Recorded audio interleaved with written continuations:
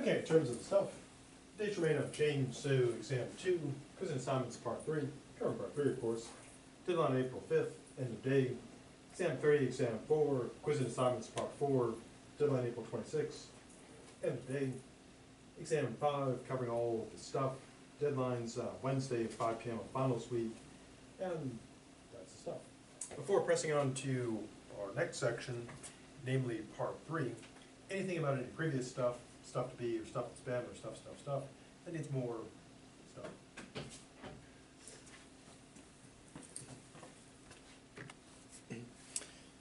So now we hop back to chapter 2.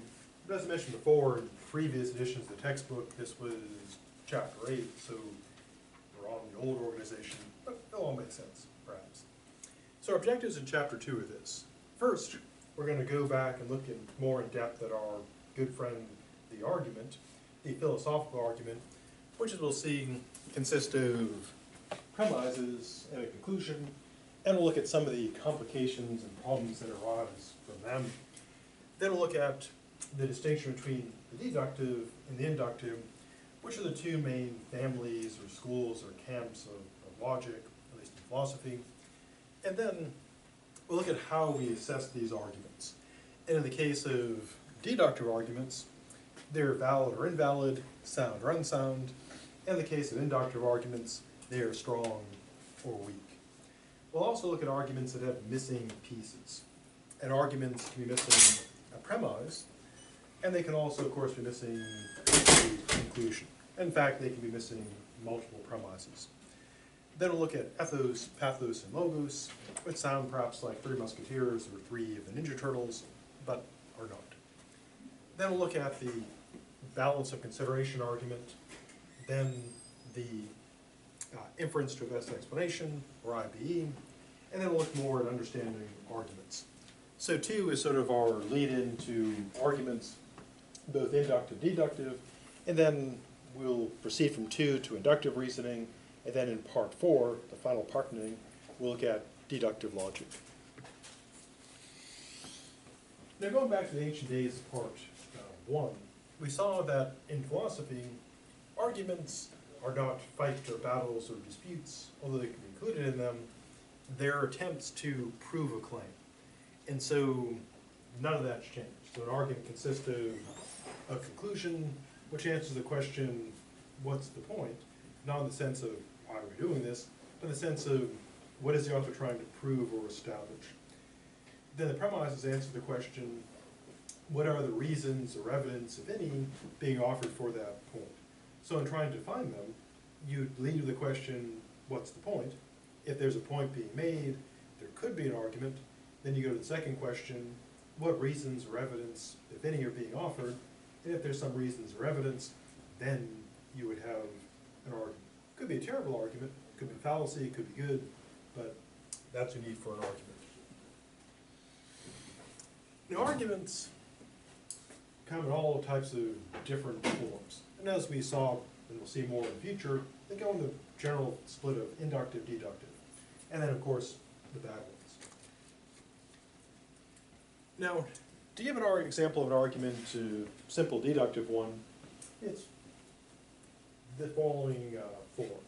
Now, as we'll see in the future, arguments can be written out, just sort of like in normal English, or they can be written out sort of, semi-symbolically or fully symbolically. So, for example, standard deductive argument,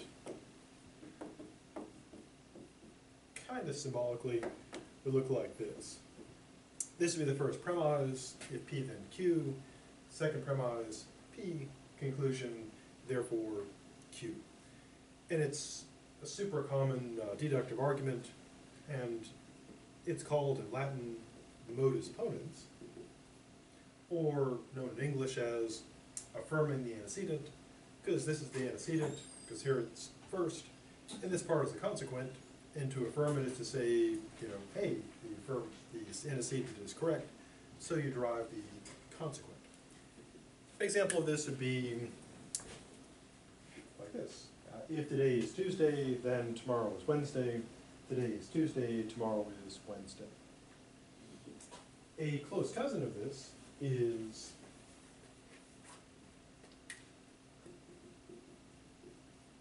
modus tollens, known as denying the consequent.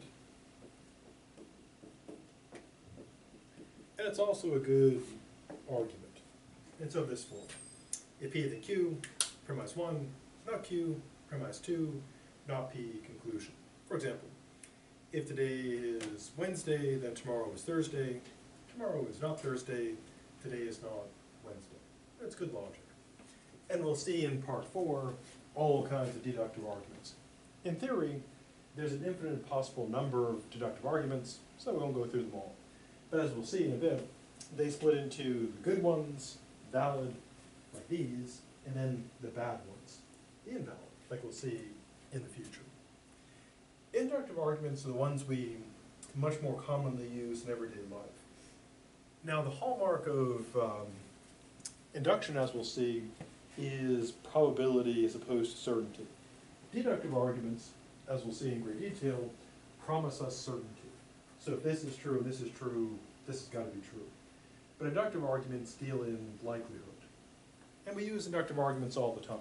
For example, spring break is coming up soon, and perhaps you have plans to travel somewhere. And suppose you have a friend who said, oh yeah, I can come pick you up, take you to the airport, drop you off, no problem. And if your friend has been super reliable all the time, you would make the following, sort of kind of subconscious argument. My friend has been reliable every other time, so they'll show up this time. But of course it's inductive reasoning because things could go wrong. Maybe their car doesn't start, for some reason they forget, or they've been plotting revenge on you for all those years what happened in first grade, and now they can finally take that revenge, or something else. Another example of inductive reasoning, when we brand buy. So if you had the Apple iPhone for a while, and you decide when they come up with their next one that you buy that because your previous iPhones have been good, you're engaged in inductive reasoning. Your argument is, this phone was good, that phone was good, this phone, etc., therefore the next phone will be good. But of course you could be wrong, because it could turn out that even though the previous ones were good, the next one could be terrible. And to give a similar example, if you do video gaming, you might have heard a company called BioWare. And they used to make really good games, like Bioshock and Dragon Age and stuff. And they came with a game called Anthem, and people thought, hey, this will be good. They're a great company, they make great games. But inductive argument, of course, because Anthem turned out to be beyond terrible. And so that would be inductive reasoning. Also, as a final example, see more of this in the future, causal reasoning, figuring out how things work. So, for example, if you're trying to print your paper on your laptop and it doesn't print, it just goes to print queue and just won't print, you'll have to figure out what went wrong. And that would involve causal reasoning. So you consider, as we'll see in the future, what changed. For example, maybe you can't connect to the Wi-Fi. Your printer's a Wi-Fi printer, you're like, okay, why can't I connect? And then you find out that someone's changed the password to the Wi-Fi. Well, causal reasoning would be, I can't connect to the Wi-Fi, it's a Wi-Fi printer, the password has been changed, therefore that's the problem. And that would be good inductive reasoning. So those are all kinds of examples of arguments, and we'll see many more in the future. Now, one feature of arguments is you can extend them. Now, as I mentioned with arguments, you can only have one conclusion and unlimited premises. And so this may seem to break the rule, namely that you can't have an argument with multiple conclusions. But it actually fits the rule. It's not an exception that proves the rule, it's the rule that sticks with the rule. Because the idea is this: if you're building an extended argument,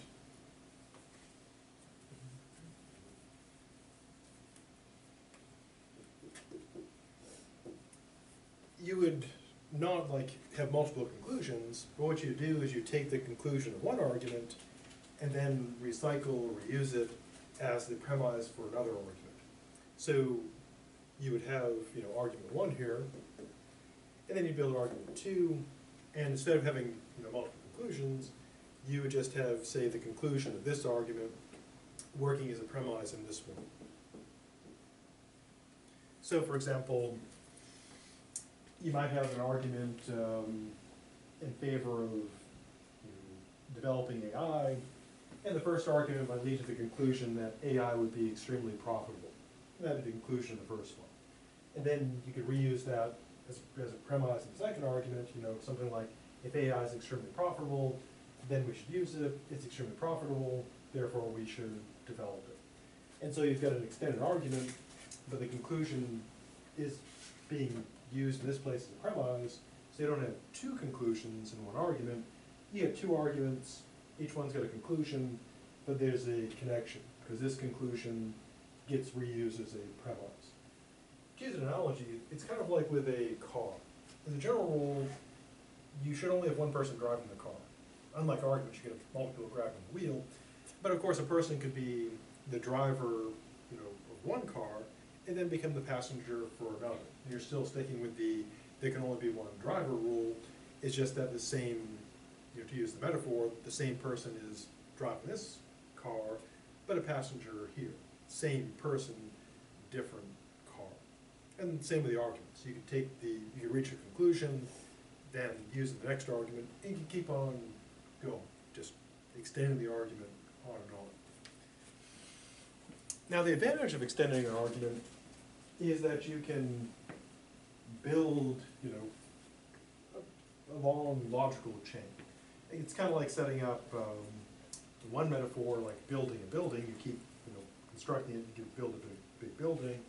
Or if you want to use a more problematic analogy, you could also see it as the weak point, namely it's like building up a house of cards, because same kind of problem.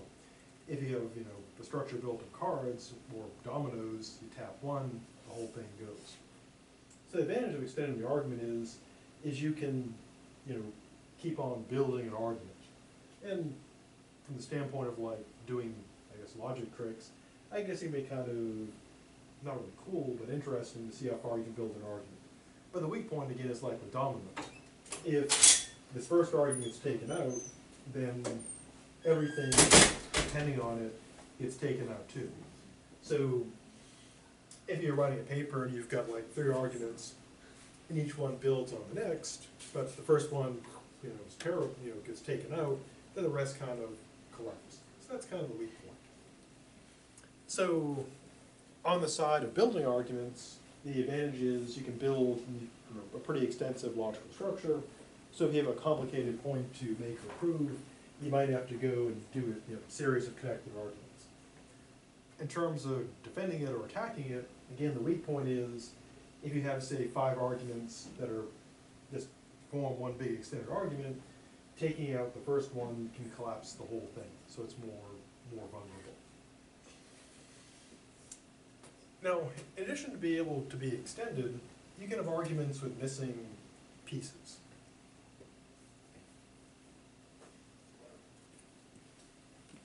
And we'll see more of this in the future.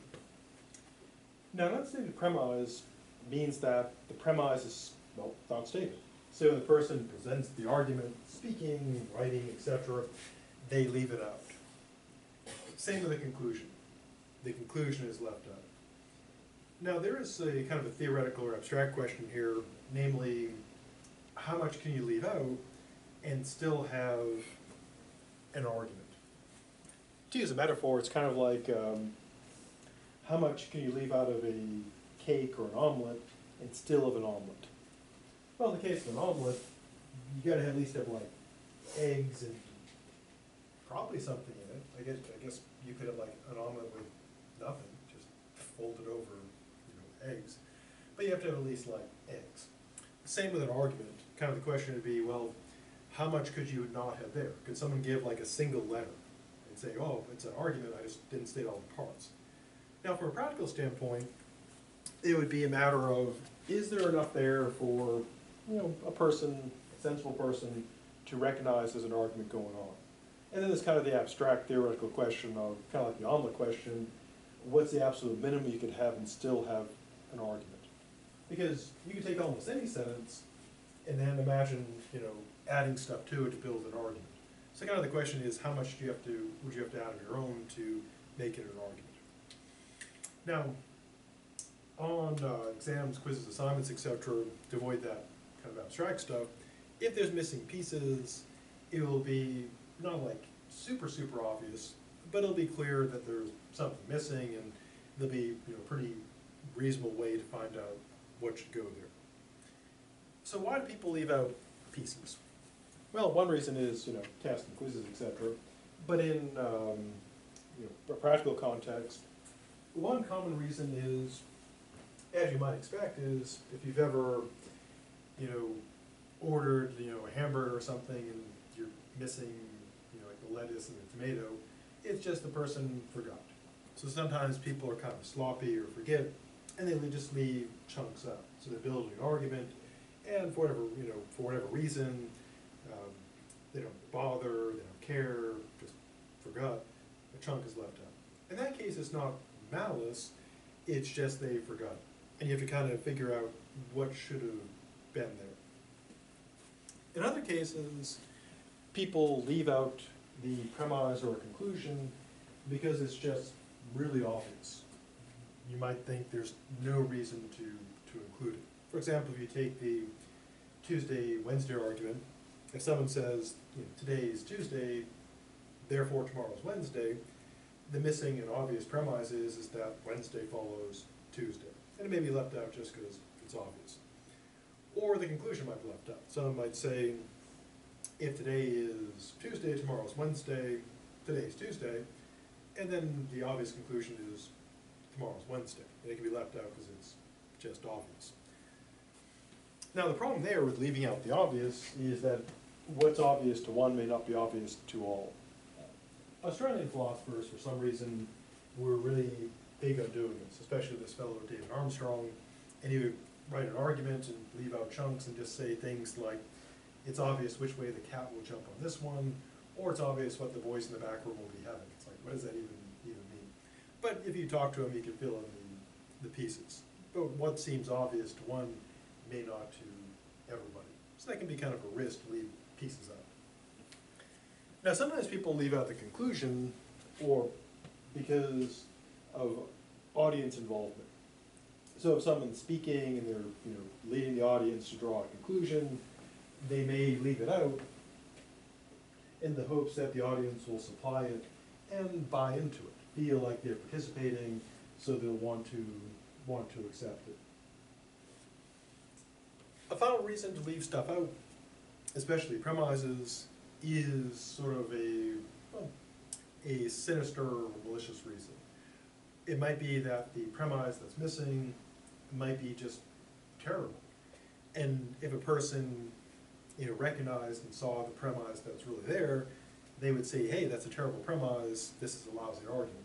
But if it's left out, kind of oddly enough, not saying that might be better than saying it. Because the person might just kind of, accept the argument and not realize that an important piece is left out, and that piece is terrible. Or the piece may be something offensive or insulting, etc., and they may leave it out so they can kind of use innuendo, so that way people kind of in the know will get the argument, but people who aren't in the know won't realize what's going on, and they can say, oh, I didn't mean that, I didn't actually say that.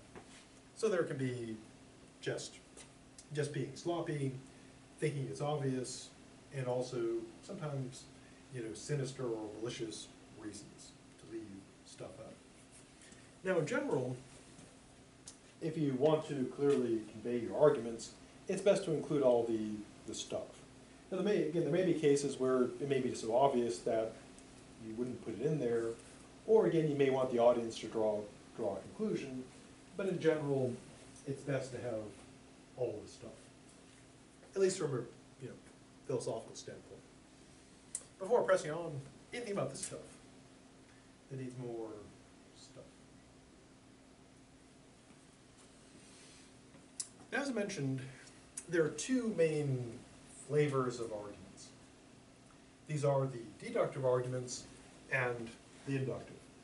And we'll look at inductive arguments in depth in this section, and deductive arguments in depth in part 4.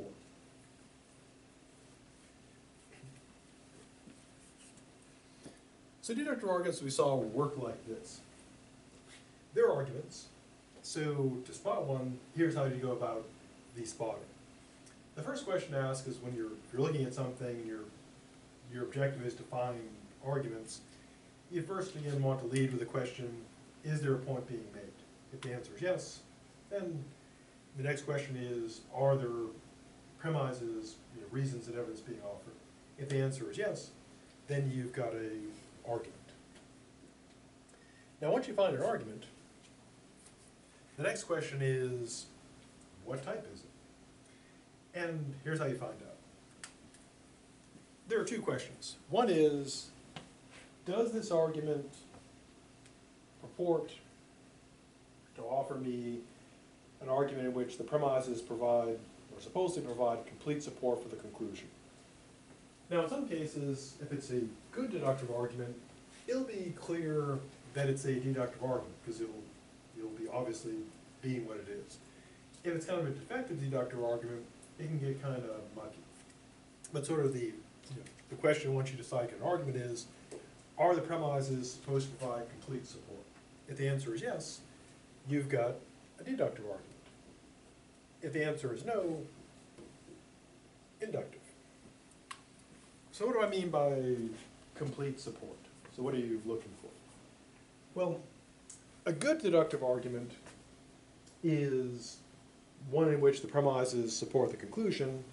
And in the case of deductive arguments, their kind of special thing is being valid. Now valid is pretty simply defined, but it's a definition that is, despite being so direct and simple, can be quite confusing. And here's why. Valid means that an argument is such that if all the premises were true, then the conclusion must be true. And the reason why it tends to mislead people or confuse people is because it's got a conditional in there, an if-then statement. So one thing that people often do is they'll hear it as not if all the premises are true, the conclusion must be true. They'll kind of remember it as true premises, true conclusion, because that's easier to remember than conditional. But unfortunately, that would be totally wrong, because validity isn't about it being true, it's about if it were true. To use a couple analogies, and this is going back to part one, where we separate out good logic from good content. And validity is nice to illustrate this.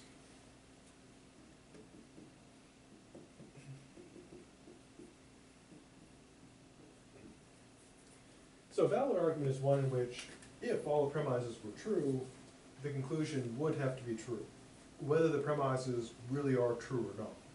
So part of the confusion factor is, weirdly, you can have a valid argument and the parts could all be false, which seems kind of weird. Well, or they could all be true, which doesn't feel weird. And you could have a mix, which is weird. The only thing you couldn't have is all true premises and a false conclusion. Now, to use a couple metaphors or analogies to illustrate this, you can think of, well, tax season is coming up. I guess if the government's open. I guess if there's no government, then I'm not sure how that works. Probably no taxes. You can think metaphorically or by analogy that if you use tax software, then you can think of the tax software as a deductive argument. In fact, you can think of it that way because it's supposed to be a deductive argument and a valid one. And of course, it's very complicated because if you used, TurboTax or H&R Block or other software, you put in all kinds of stuff.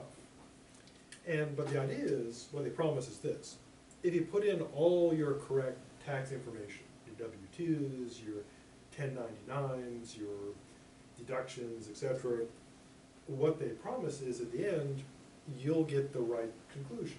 That if all the premises are correct, you type in everything correctly and true, you'll get what you owe or what you're owed. Now, the program doesn't promise you that if you put in anything, you'll get truth. Because what it says is essentially, roughly put, if you put in all true stuff, they promise to give you the right amount. What happens if you just start making up stuff? Income, $10 billion. They don't make any guarantees. So if someone, if I put in like 10, I put in my income, well, one person did this. They actually got lots of money back. They put in like an income of like 25,000. I think they put in, they paid $1 million in taxes, and they just cut them a check without, they eventually caught it. So, but if I, did that income, $10,000, taxes paid, $10 billion, money owed by the government, $9 billion. Now, of course, the program would accept all of that and send that off to the, hopefully flag it and say you should probably think that, but it'd go off to the IRS.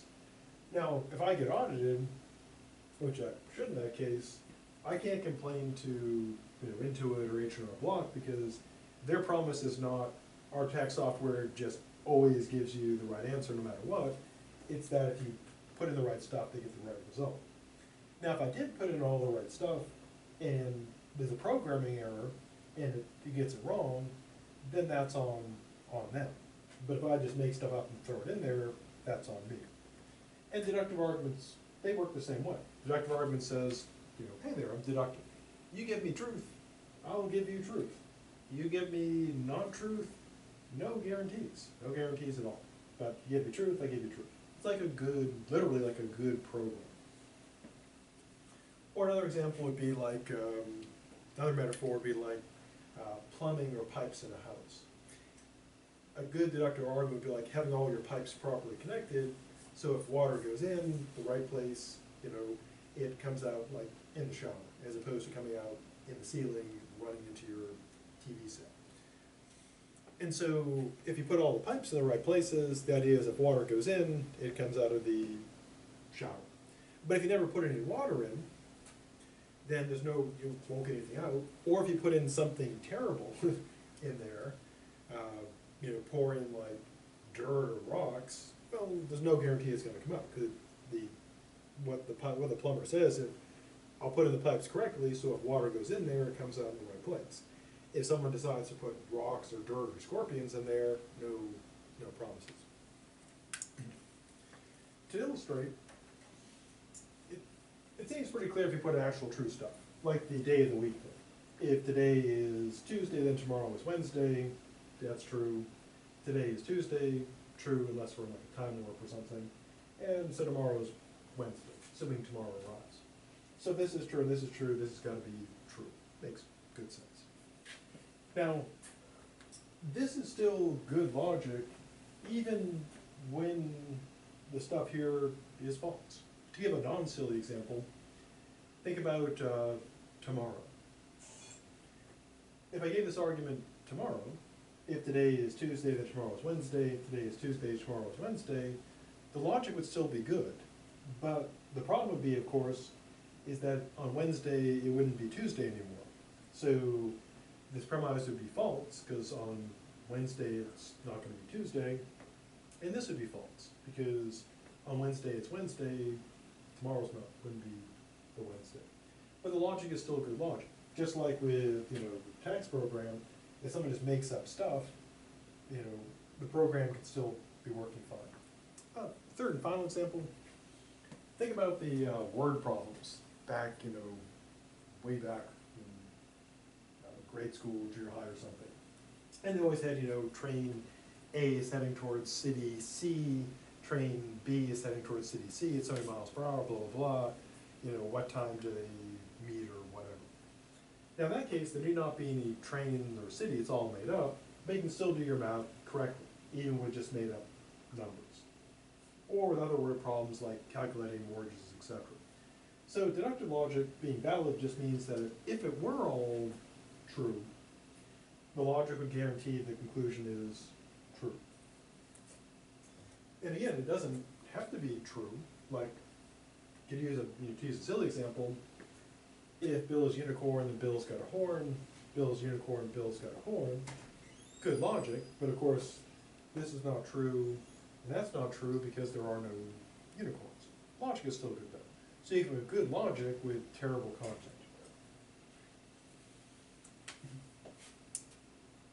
So if you know an argument is valid, you know that if it's got all true premises, it's got to have a true conclusion.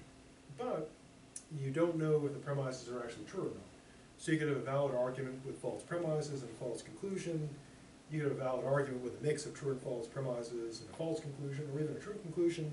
The only thing you couldn't have is a valid argument with all true premises and a false conclusion, because that would be impossible. Before heading to invalid, anything about valid that needs more valid stuff? Or anything about unicorns?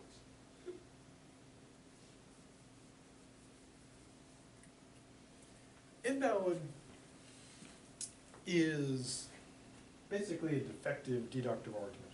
Formal definition, similar to valid, works like this. An invalid deductive argument is an argument that could have all true premises and have a false conclusion at the same time. Now the important wording there is could, because weirdly enough, and this is what throws people off, invalid doesn't mean false. It just means you could have all true premises and a false conclusion. You could have an invalid argument in which everything is true. It would still be bad logic, but everything in there could be correct. So validity and invalidity, which throws people off, don't tell you whether the premises or conclusion are true or not. It just tells you how the logic would work. A valid argument means that if you put in true premises, you're guaranteed a true conclusion. Invalid argument means you could put in all true premises, and you might get a false conclusion. You might get a true one, but you might get a false one. And that's the problem. So to illustrate and also to metaphor again,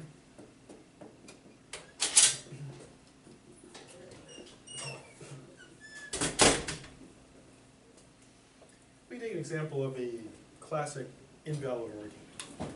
It's known as affirming the consequent, and it's the evil twin of affirming the antecedent.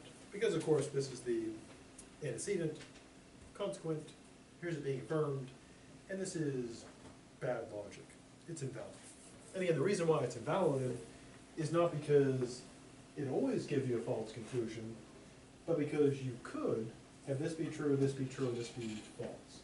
But, and here's the thing that throws people off, you can have an invalid argument where everything is true, but the logic is still bad. And first I'll give an example, and then I'll give a metaphor. Here's my usual example. If Tallahassee is the capital of Florida, then it's in Florida, which is totally true. Tallahassee, of course, is in Florida, and Tallahassee is the capital. So everything I've said is true. And it seems appealing, because someone might say, yeah, all that's true, seems legitimate to me, seems like good logic. But even though everything I said is true, it's actually bad logic. But the reason why people tend to, fall for it is because it feels kind of sensible. If P then Q, Q therefore P, Tallahassee is the capital of Florida, it's in Florida, Tallahassee is in Florida, it's the capital, seems to kind of connect. But of course, if you really kind of think about it, you can see that there's something, sketchy going on, that there's something wrong there. And one way to test it is, see if you can make this true and make this false. And if you can, then there's something wrong with it, which is one of the ways to test for invalidity. So for example, this would be easy to test, because the reasoning is, if something is the capital of Florida, then it's in Florida. So if it's in Florida, it's the capital. So we can take anything in Florida and plug it in here, right? If Sopchoppy is the capital of Florida, then it's in Florida. Totally true. Sopchoppy is in Florida. Sopchoppy is the capital. Not true. You could use Miami. If Miami is the capital of Florida, then it's in Florida. Miami is in Florida, Miami is the capital. And you can just keep going with all the stuff in Florida. But of course that doesn't work. So we can see this logic is bad. It's invalid. Now switching to the metaphor, think of going back to the tax software. Suppose there's a considerably cheaper program called TurTax that says we get it right maybe some of the time. And so if you put in all your stuff, maybe it gives you the right answer, maybe it doesn't. And of course that would be terribly. I mean, it may give the correct answer, but of course you want something that guarantees the correct answer. So going with metaphor, an invalid argument is like a defective program in which you could put in correct stuff, but still get a wrong answer. So think of like, another example, if you ever worked in Excel or similar spreadsheets, you have to do the formulas, etc. And if you get like a formula wrong, and you put in the right stuff, and it does it wrong, you get the wrong answer. And sometimes it may luck out, because sometimes you may not catch it, and you put in the stuff, and it's like, oh, it worked, and worked on this, so I guess it's great. But then when you go and try it on something else, it's like, wait, it's not working. So you can think of using the computer metaphor, deductive arguments are good programs, bug-free, when they're valid, and if they have bugs where they don't always work, they're invalid. And once again, the thing that people often get caught up in, because it seems so reasonable, is thinking valid means true and invalid means false. But no connection. Valid arguments just mean if all the premises are true, the truth of the conclusion is guaranteed. With an invalid argument, you can put in all true premises, but the truth of the conclusion is not guaranteed. You could still end up with something not true. Before pressing on, anything with valid and invalid that needs more stuff? Or any other terrible metaphors? Now,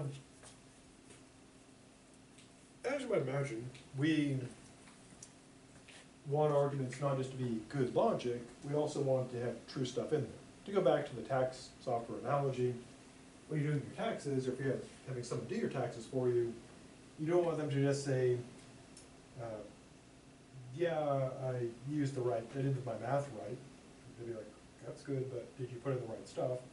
And you want them to just say, yeah, I put in the correct stuff. You'd also want to know, did they do their math correctly? So what if it's got good logic and there's actually true stuff in there? Well, that becomes the greatest argument of all, the platinum standard in logic, the sound deductive argument. Now, being sound is pretty tough. In order to be sound, an argument has to be valid, and it also has to have all true premises. So to tell, you would say, well, is it valid? And then the next question would be, are all those premises actually true? If the answer is yes, they're all true, then it's sound, which by definition, because sound means valid, all true premises. Now, you get for free, so to speak, a true conclusion, because if the argument is valid and it's got all true premises, by definition you get a true conclusion.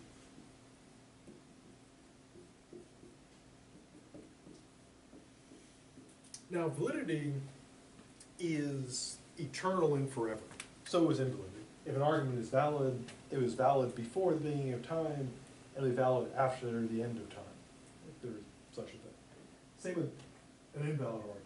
If an argument is invalid, it has always been and always shall be invalid. Nothing ever changes that. So yesterday, tomorrow, 10 billion years from now, modus ponens will still be valid. Now, soundness, though, can change from day to day, from moment to moment. And the reason why is because soundness requires that all the premises actually be true and the argument be valid. So the validity will never change.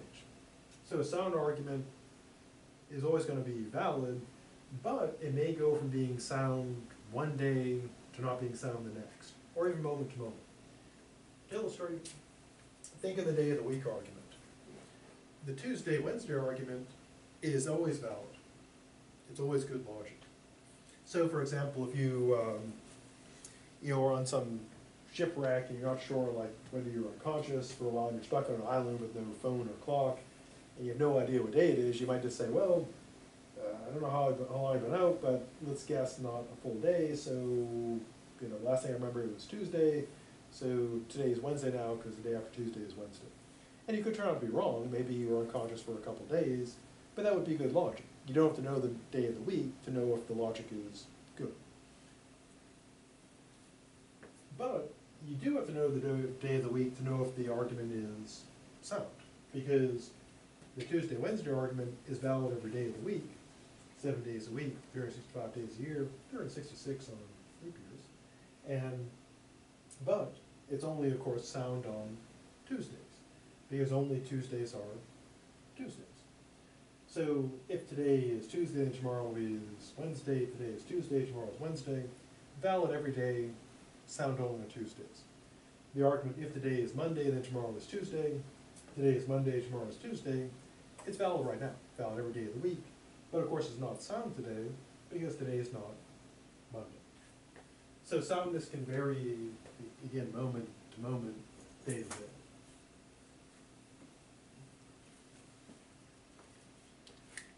Now, if an argument is valid, but its premises are not all true, then it's unsound, but still valid.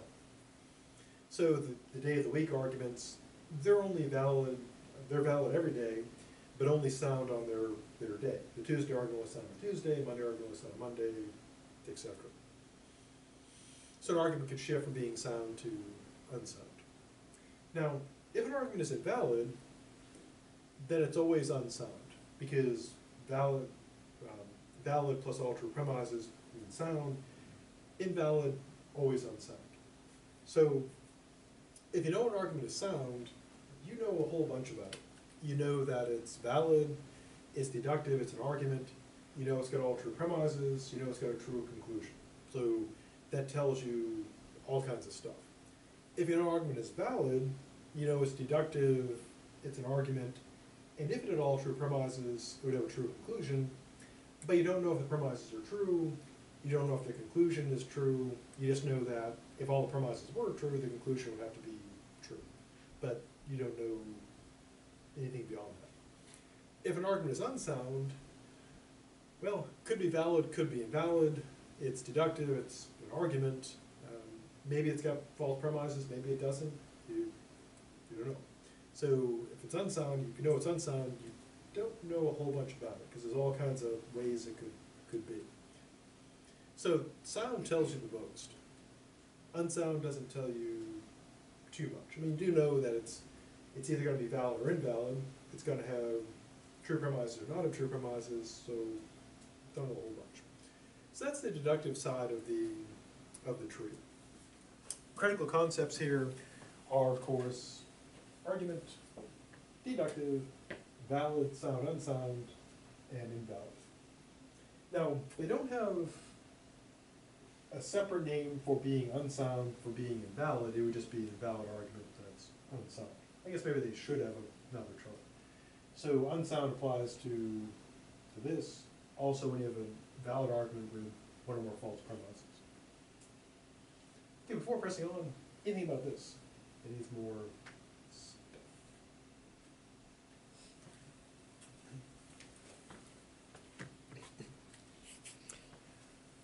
Now we'll see much more deductive arguments in the future, in part 4. And there's an entire other course, the logic class, that is mostly the deductive stuff. So if you can't get enough of the deductive stuff, there's always the logic class. Also, finite mathematics and circuit design courses, all deductive logic.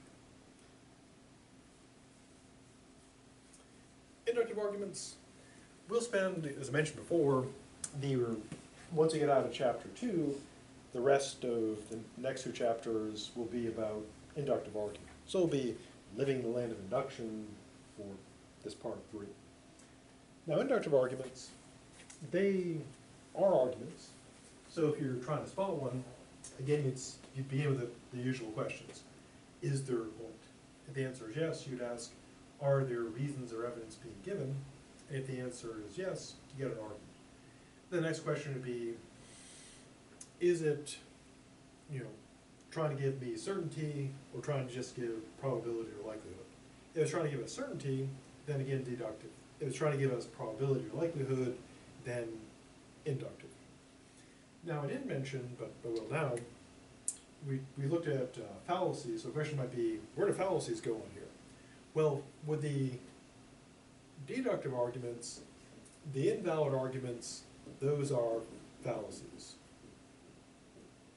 because a invalid deductive argument would be a deductive fallacy. And every invalid argument would be a fallacy because, by definition, it's bad logic. In theory, there's an infinite number of these bad arguments, so we're not going to look at them all. Now, we will see in the future, and we've seen already, a couple examples of the deductive fallacies.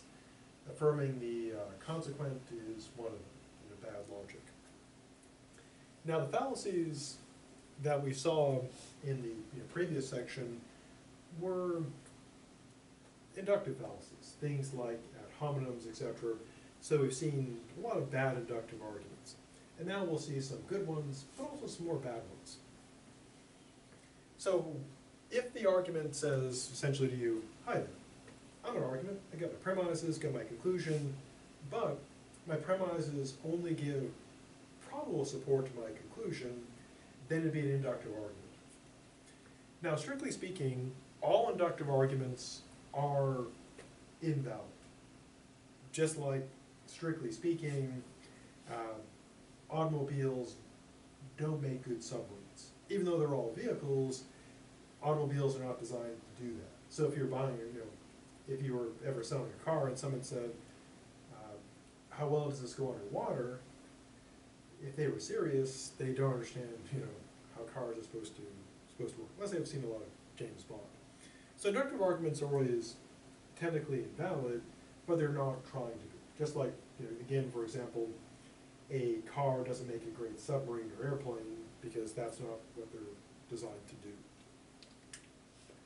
So once you get the inductive argument sorted out, the question then is it good or bad?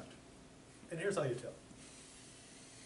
Inductive arguments, since they're all technically invalid, we don't assess them that way.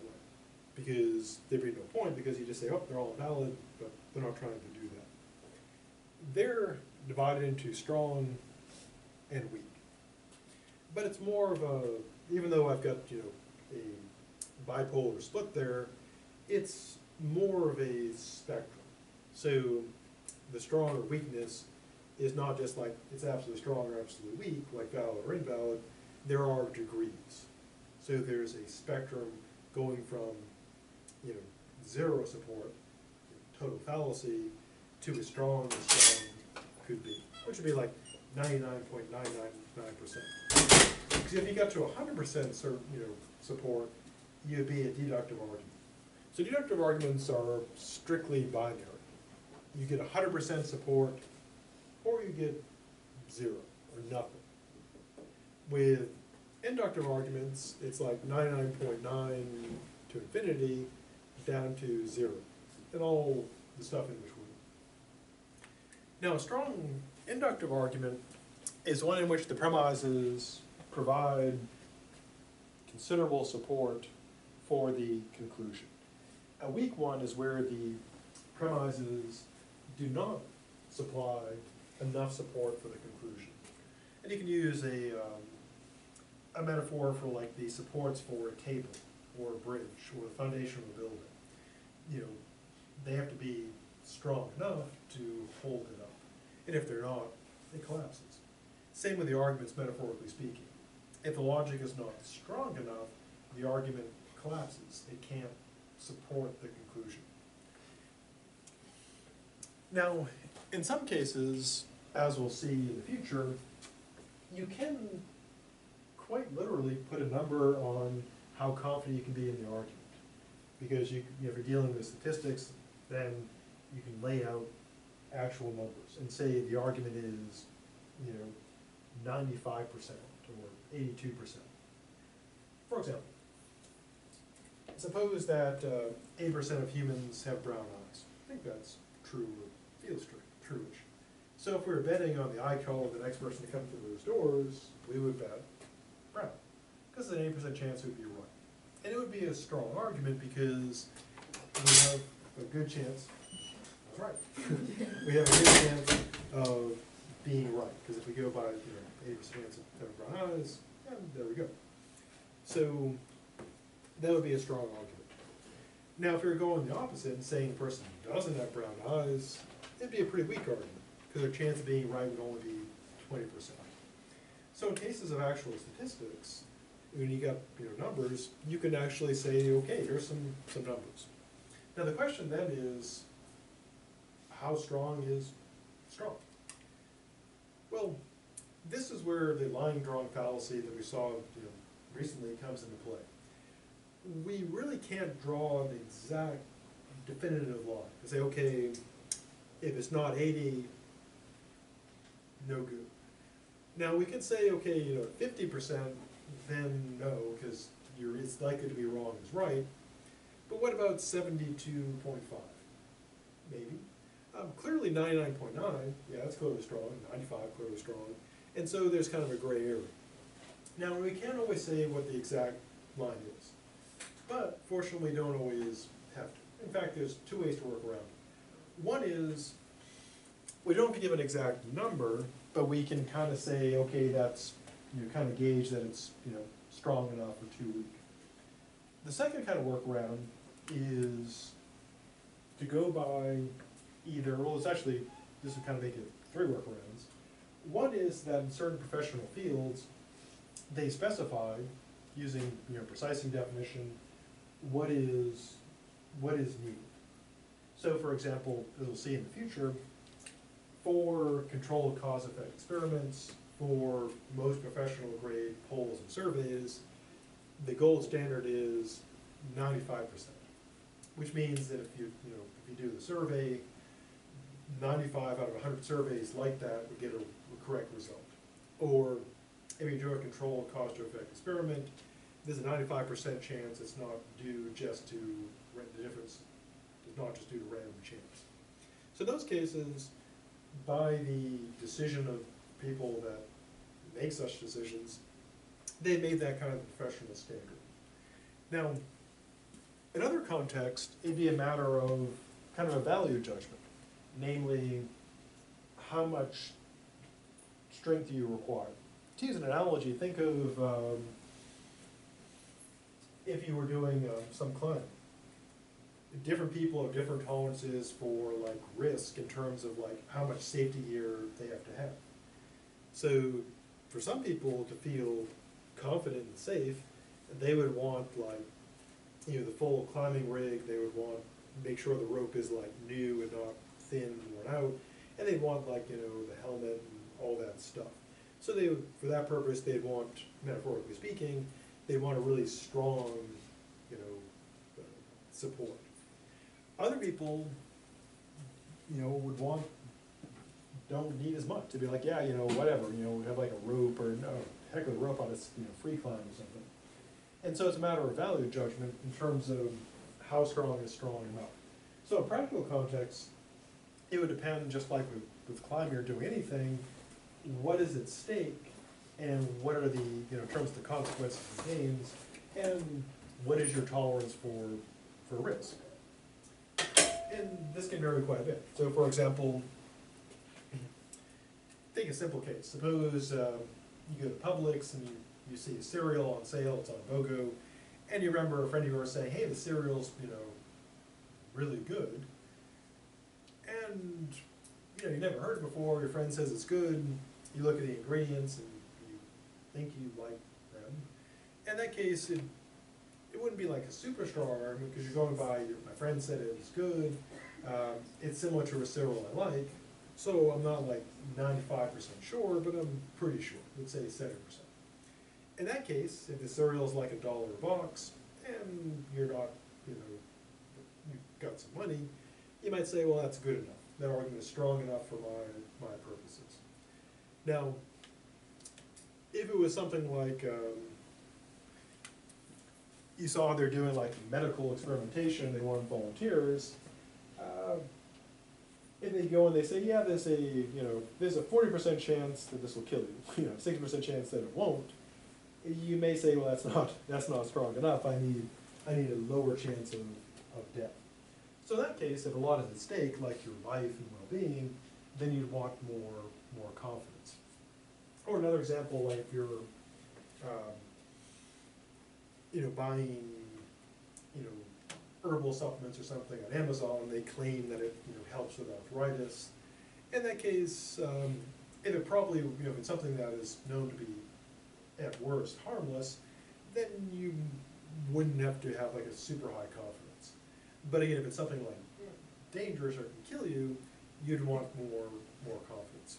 So the point of that essentially is, in terms of judging how strong is strong enough, again, there's basically three things. One is, in a professional context, the people who make those decisions, who set the standard in science, they say, to be adequately scientific study, it's got to be this or survey. The second thing, of course, is the a person's value judgment, their level of risk tolerance. So those are kind of the main things. Professional set standard, and then basically a matter of value judgments. What kind of risk are you willing to tolerate? Now, because of that, again, there's no like exact definition or standard for exactly what's strong enough, and it will vary from context to context. Now, before, last thing. The book doesn't mention this, but I'll include it for free. The inductive equivalent to sound is cogent. And cogent means strong, plus it's actually got true premises. And again, just like with soundness, an argument's cogency may vary from context to context.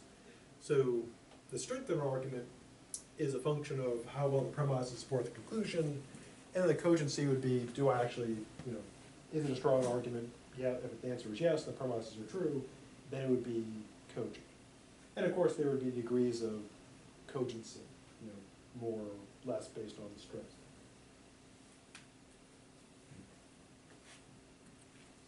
So, a couple good questions would be, why do we use these, and how do we use them? Now, given that deductive arguments give us certainty, and if we had a sound argument, we would know that it was giving us the truth, why would anybody use inductive reasoning? Now, in fact, some dead, and not only dead when they were alive, and currently living philosophers noticed this feature of deductive arguments. Our good dead friend Rene Descartes, when he was doing his math stuff, he realized that if you have an argument that's deductive, and you put in true stuff, you always get true stuff. And he looked at the question of, how can we know anything with certainty? So he looked around at science and philosophy and said, we have all this stuff, but it's all uncertain. We just can't be sure.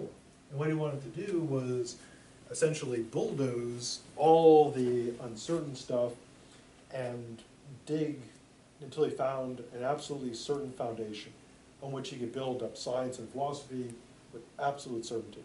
And he thought he could do this with deductive logic. And his plan was this.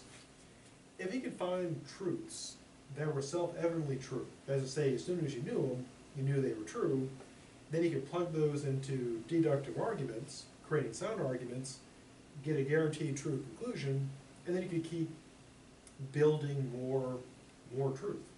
So his plan was eventually to answer the questions of everything with deductive logic. And he wrote a famous work called Meditations on First Philosophy. He didn't succeed, of course, because otherwise he'd be saying Descartes found us all the truth and we know everything, but it was a good effort, as they say. So then, given that absolute certainty could be yielded by sound arguments, why settle for less? Well, as the Descartes project kind of indicated, because we have to, because getting that kind of certainty to work, it kind of doesn't. If you want to see more about why it doesn't work, there's the epistemology class, where we see why that doesn't work. Also, as you might imagine, most of life is inductive. And here's why. It is both the curse and reason why we have to use induction. And here's how it goes. Another dead philosopher, before he was dead, our good dead friend David Hume, realized something about inductive reasoning, which is this. All inductive reasoning, regardless of its type, involves making a leap. And the leap is this. Here's what you've observed or what you know, or think you know. And with an inductive argument, you're always going beyond your premises. You're making the inductive leap. So you're leaping to a conclusion. And the problem is, of course, whenever you make that leap, just like you make any leap, you might not make it. So, as Hugh pointed out, whenever we go beyond what we've observed or we haven't, we can always be wrong. So, this is the problem of induction, which is whenever you go from beyond what you've observed or what you know to what you don't know or haven't observed, you can always be wrong. Now, here's the reason why we have to do this. Because, in general, we have imperfect and incomplete information. So, in most of life, we do have to make that jump. We don't have all the information, so we can't make a deductive argument. We have to do induction. So the reason why we use it is also its problem. Namely, we don't have all the information, so we have to use induction. And since we don't have all the information and we're using induction, we can always be wrong. Which is why no matter how careful you are, like in the sciences, or doing surveys and polls, you can always be wrong. But it's in a way unavoidable. If we had perfect information and perfect logic, we'd be fine.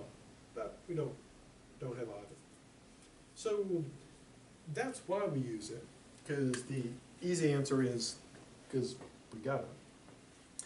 Then the question is, how do we use it? What are ways we make use of this? Well, as I mentioned, inductive arguments are something we use all the time. Until you've heard of inductive arguments, you wouldn't realize you were using them, but we're using them all the time. And here are common ways we use them. The first way is what's called generalizing. And what we do is we go from what we've observed and we draw a conclusion on what we have not observed. So we get a sample from the population that we've observed and we extend it to the whole population. Now, in everyday life, we do this all the time. For example, if we meet people from a certain country and they're kind of annoying and rude, we might generalize to the whole population. Say, my, aren't those French people rude? Or aren't those Canadians nuts? More formally, it's also used in surveys and polls. You might recall back in 2016, the surveys said, for the presidential election, predicted that Hillary Clinton would win. And then, of course, people said, oh, we can't trust, these polls anymore, they're terrible. But actually, as, sensible people said, yeah, we need to always reconsider our polls, but the polls could have been perfectly fine because whenever you're doing an inductive argument, going from your sample to generalize to the whole, it's an inductive leap. Things can always be wrong. So there's nothing wrong with generalizing.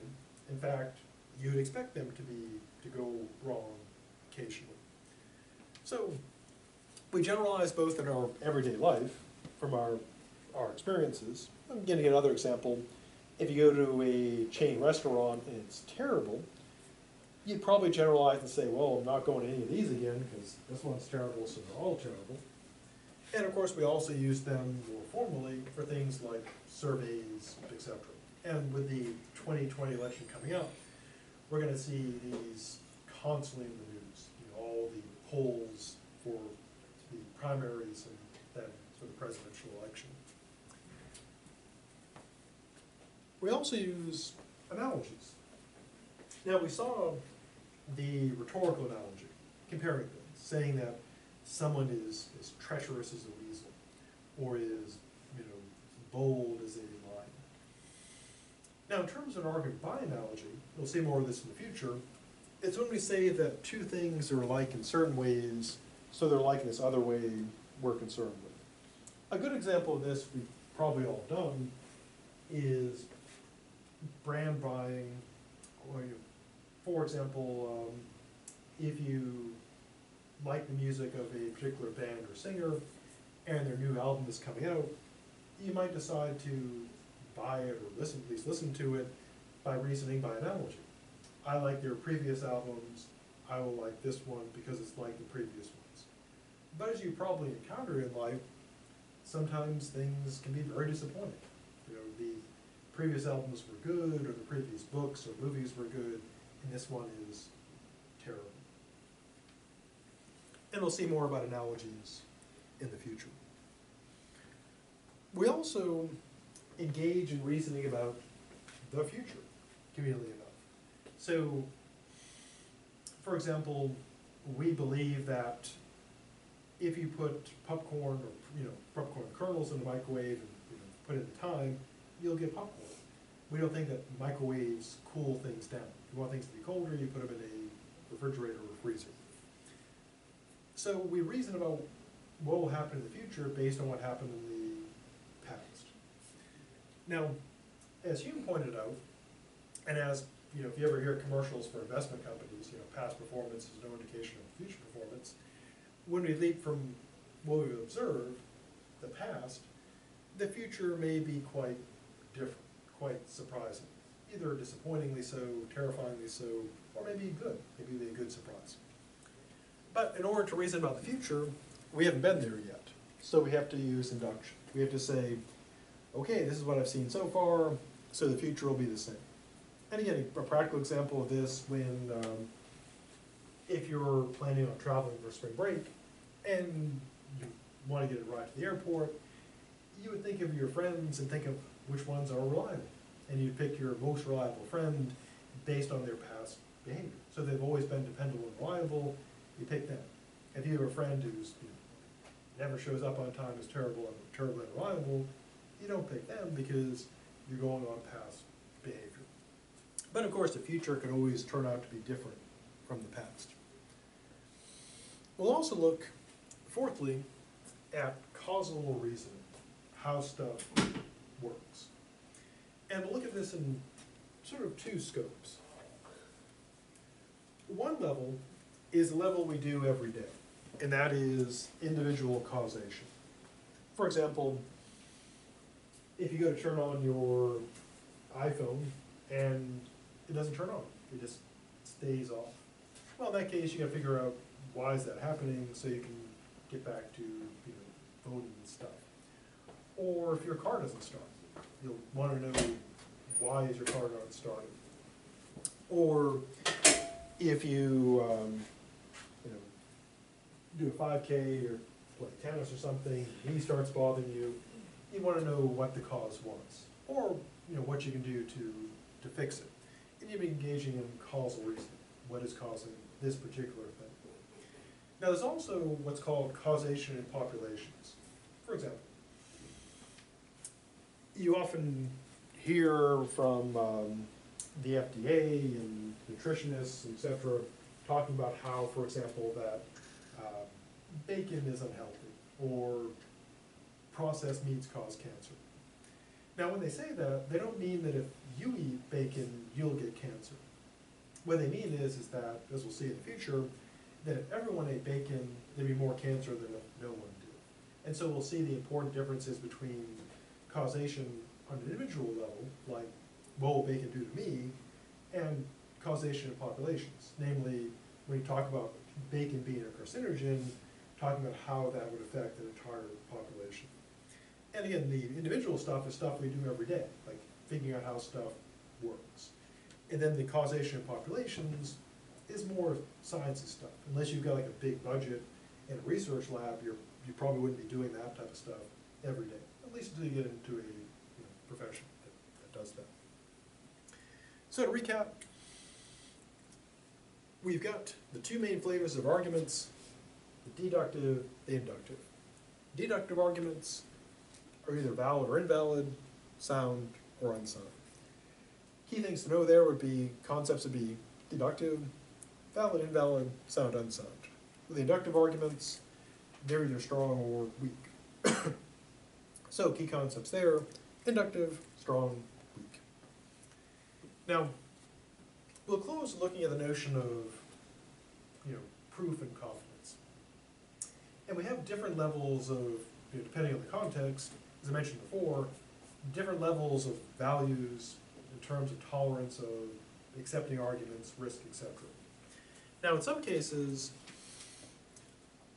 the required level of proof is set by people in authority or power. So for example, to give a very concrete example, in our legal system, the decision was made for various ethical, practical, political reasons to require, in the case of criminal trials, proof beyond a reasonable doubt. Now, that is inductive level proof, because proof beyond all possible doubt would require a sound argument. Namely, you've got it, it's valid, you know all the premises are true, so the conclusion must be true. And that would probably be, if you take skepticism at least semi-seriously, that would probably be impossible, because you could always bring up something that would give non-zero doubt. I mean, it can be incredibly, insanely implausible, but not logically impossible. For example, it could be possible that the crime was committed by someone from a parallel universe that looks exactly like the accused person. Wildly implausible, but not scientifically impossible.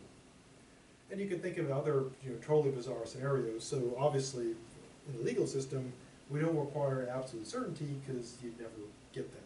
Instead, what is required is beyond a reasonable doubt, which is essentially requiring a strong inductive argument whose premises are probably true. And so beyond a reasonable doubt would not be deductive certainty, but really sure. So sure you would say, well, yeah, this could be wrong, but the only way you'd think it was wrong would be if you brought in like really weird, unreasonable cases, like aliens or an incredibly complex framework. Now, of course, you could still be wrong, and even if, in our legal system, even if people are doing it conscientiously, doing everything appropriately, things could still be wrong, because it's still inductive reasoning. So deductive proof would be, again, a sound argument, which would be the highest possible standard. As a practical matter, we decide to put into place, lower standards. Now again, in terms of like how strong does it have to be, again, it depends on, the values of the situation and what's at risk, what's at stake, etc. So in the criminal system, the reason why we set the standard so high is because of a philosophical view. And the view is, at least in theory, that it is better that the guilty go free than innocent be punished. So we set the standard very high. Now, if our concern was different, if our philosophy was, it's better that the innocent be punished than the guilty go free, then we'd lower our standard. Because we'd be more concerned about not punishing the innocent, we'd be more concerned about punishing the guilty. And so what level of strength is required for the argument to be strong enough, again, rests a lot on values, assessments of risk and tolerance and political and moral values. So, pretty messy stuff. So next time, we'll pick up looking at the unstated premises again. So have a good rest of the day, and I'll see you on the Thursday.